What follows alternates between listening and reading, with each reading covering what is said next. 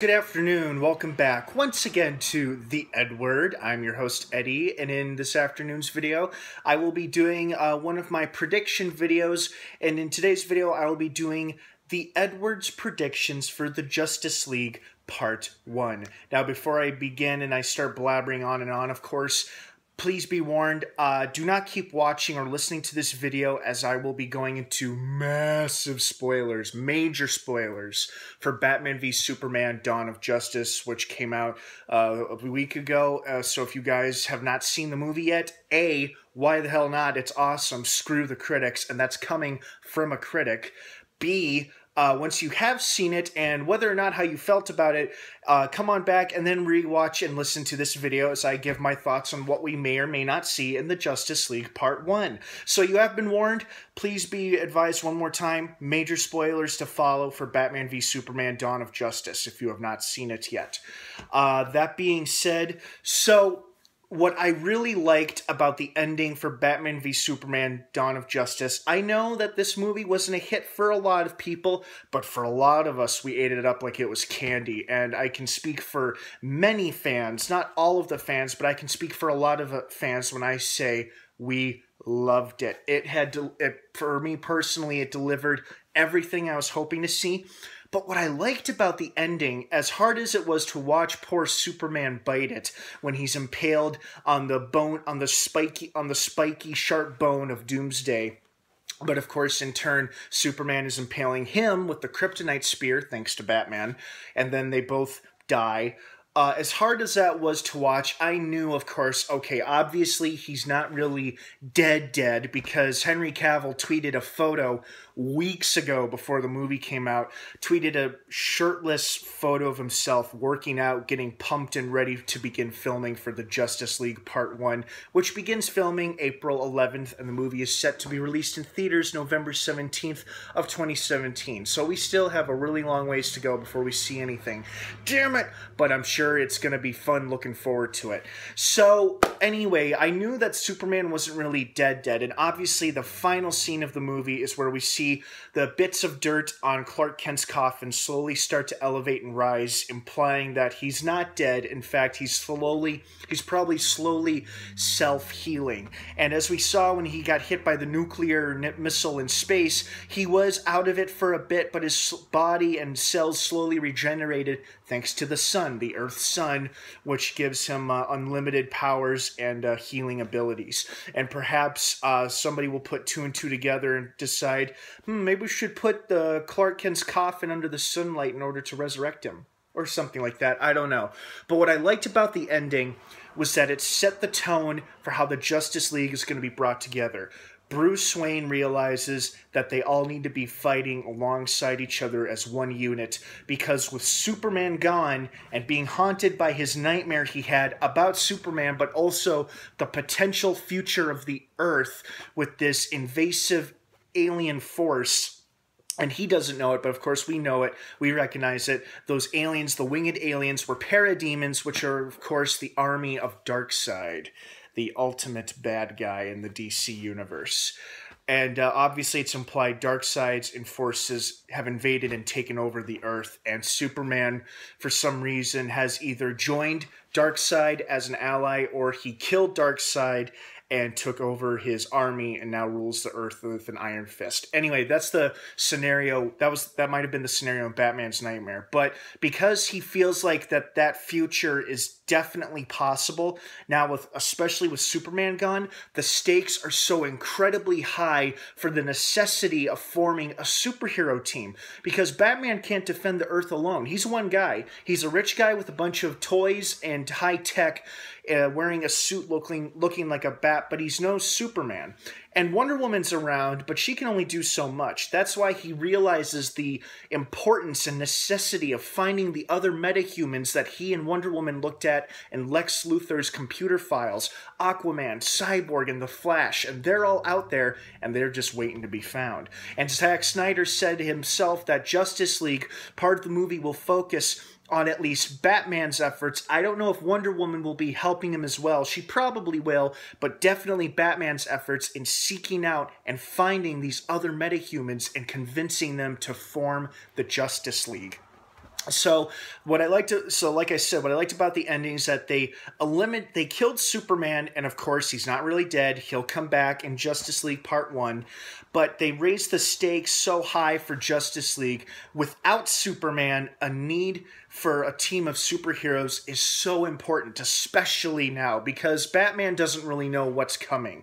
He's plagued by that nightmare, so something may or may not be coming, and just in case it is, they need a team of superheroes. So with recent casting and news, recently they announced J.K. Simmons, veteran actor J.K. Simmons, was cast in the movie as Commissioner Jim Gordon. So we know that a part of the movie will be taking place in Gotham City, Batman's home turf.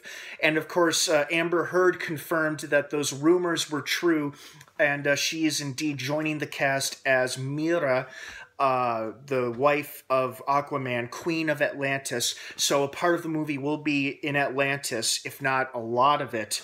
And what's so exciting about it, too, is that there's a rumor that Batman may have some sort of bat submarine, which he may or may not use in order to get to Atlantis to meet and talk with Aquaman. Now, here's what I see. This is what's interesting about Aquaman. This was a this was a theory going way back to when Man of Steel first came out, before a Batman v Superman movie was announced.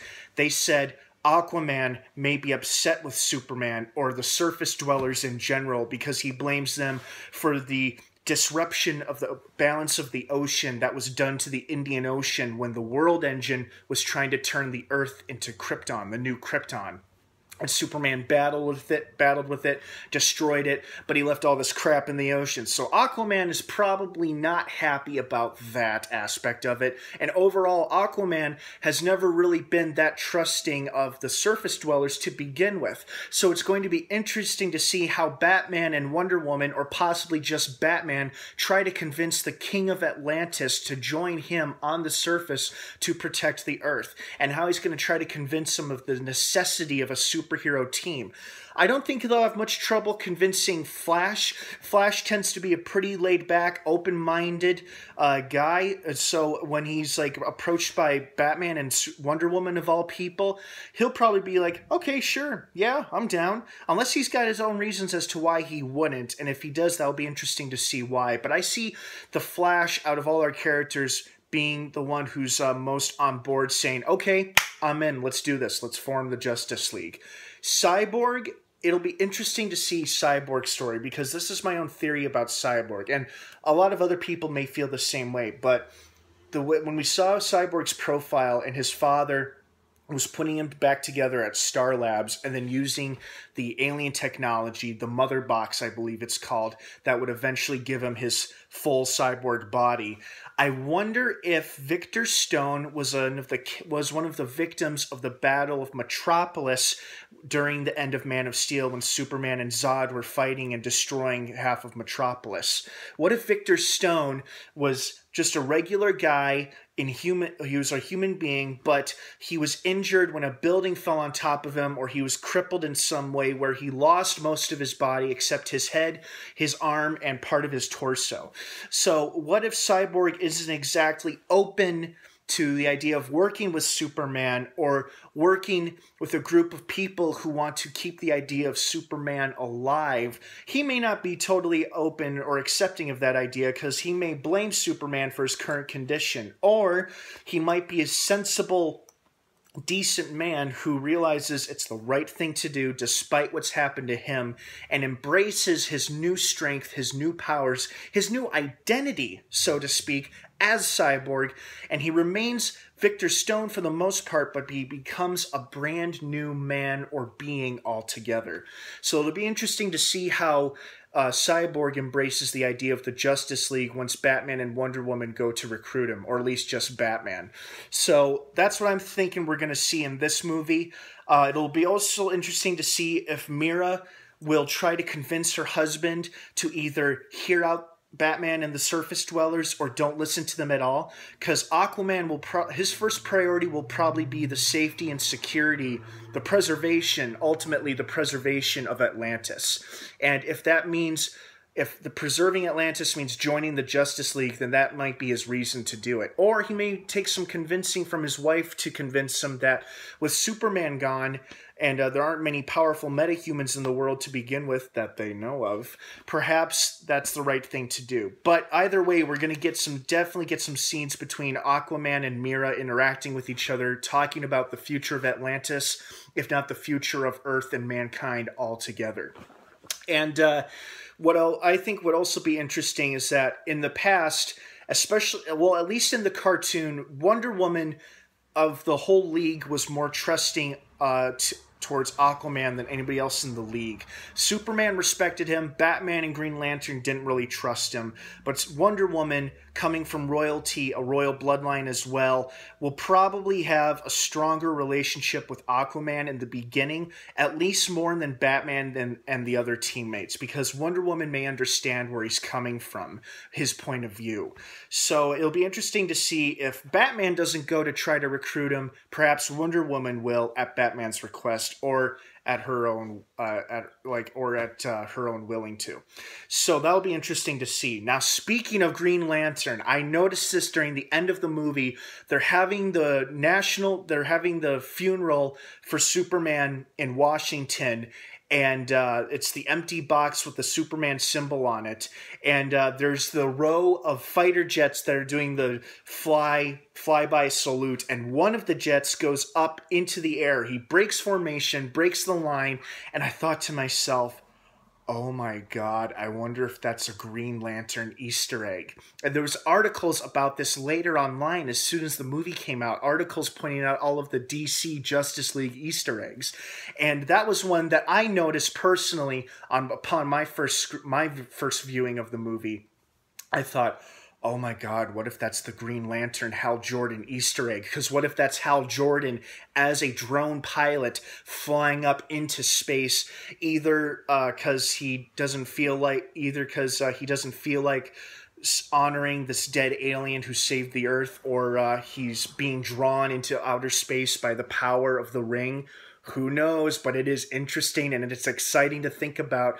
And perhaps we may end up with the version of Green Lantern, which is Hal Jordan. And of course, we all know how that went with Ryan Reynolds. With no disrespect to Ryan Reynolds, but even he admitted it was a shit film. But I think now that that's in the past and Warner Brothers and DC is moving forward in the future, and because of the mixed reaction of Batman v Superman, even though the critics may have hated it, but the fans are eating it up, I think I can say with fair certainty that Warner Brothers will handle Green Lantern Hal Jordan appropriately this time, if they go the Hal Jordan route. There are also rumors that Tyrese Gibson, I think his name is, Tyrese Gibson from the Fast and Furious franchise was reportedly talking to Warner Brothers and Zack Snyder about the role of Green Lantern. So we may get the Jon Stewart version, which is my favorite version. However, if they go with the Hal Jordan route, I'll accept that too, because there's another actor, and of course I can't remember his name, but he was teasing and making references about and heavily implying that he was going to play Green Lantern in future DC films. So we may end up with him, or we may end up with Tyrese Gibson's Jon Stewart. Either way, Green Lantern is happening. It is coming. We just don't know when. So those are my thoughts on what we're going to see in Justice League Part 1. Oh, crap. I'm sorry. I almost forgot the last, but probably the most important thing, the resurrection of Superman. Either Bruce Wayne and Alfred will be hard at work in the Batcave in their lab trying to figure out how to bring back the Man of Steel, or they will accept that he's gone and move past it and move forward towards the future for the good of the Earth. And they'll focus on bringing together the Justice League with these other metahumans, or somebody else will be attempting to bring back Man of Steel. Don't think it'll be Lex Luthor because he's in jail, and I think his company has also cut off any association and basically has disavowed him because of everything that he did in Batman v Superman, and he's an inmate now.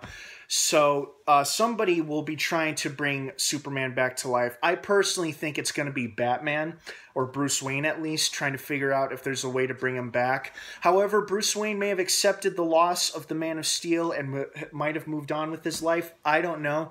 I also see another distinct possibility that if it is Darkseid who is the villain in this movie, and he's comes to Earth with his army of parademons and the Justice League is fighting him off, perhaps Superman will be, his wounds will fully healed by then. We don't know how much time will pass between Batman v Superman and Justice League Part 1. We don't know how much of a time jump there will be, but perhaps his wounds will have healed over time and the sun's rays will have helped regenerate his cells, strengthen him, and he'll burst out of his coffin and he'll fly to the site of the battle and then deliver a couple of hard blows to Darkseid and kick his ass ultimately. That would be pretty damn cool to see, but other people could also see that coming, so it may be a bit predictable.